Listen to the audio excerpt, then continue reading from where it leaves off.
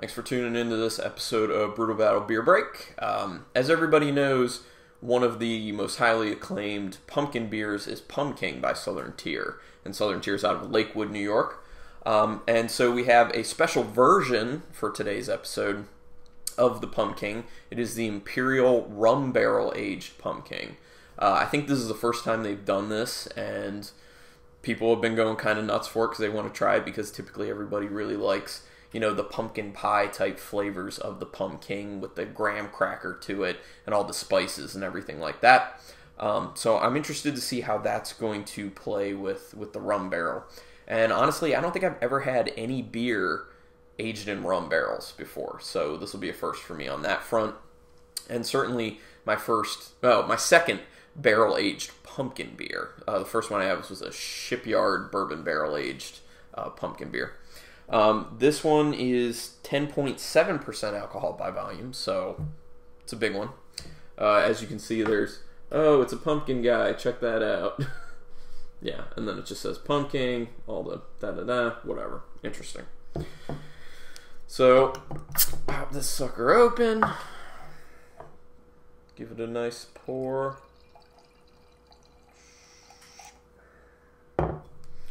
Alright, as we can see, it's basically the same color you're going to expect from the regular Pumking. It's very orangey. There's a lot of carbonation in it, but it's like really large bubbles. Very interesting. Let's see how it smells. I can definitely smell spirits in there. I get a little bit of that kind of graham crackery note peeking through. It kind of smells a little bit like pencil shavings, too, for some reason. That might be the wood from the barrel coming through. Ooh. And I actually do get some, straight up pumpkin. It smells interesting. The amount of straight up pumpkin I get in it is very much more pronounced than what I typically get out of a regular Pumking. Out of the regular Pumking, you mainly kind of get the graham cracker and the spices. So it seems like the pumpkin is amped up in this.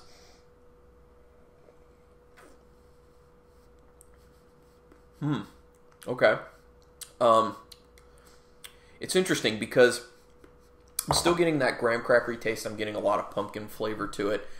And the rum barrel aging has kind of given it this kind of smooth butteriness on top. So it's kind of like if you would have a well-spiced piece of pumpkin pie with a graham cracker crust and then had some butter laid on top of it. It's given it a little bit of a vanilla-y note as well to it, which I'm finding pretty pleasant, honestly. 10.7% alcohol. I cannot taste that. I would put this maybe 8 or 9%. So I think that they did a pretty good job blending that in. What sits on my palate at the end of each sip is that graham crackery taste, which I typically like. A lot of people like about the Pumking beers. So this is good. I'm a fan. Now that it's been sitting in my palate a little bit more, I'm getting a little bit of a marshmallowy flavor to it as well. So it's kind of like boozy, marshmallow, buttery pumpkin pie. If that sounds good to you, then this is a beer that would definitely hit the spot for you.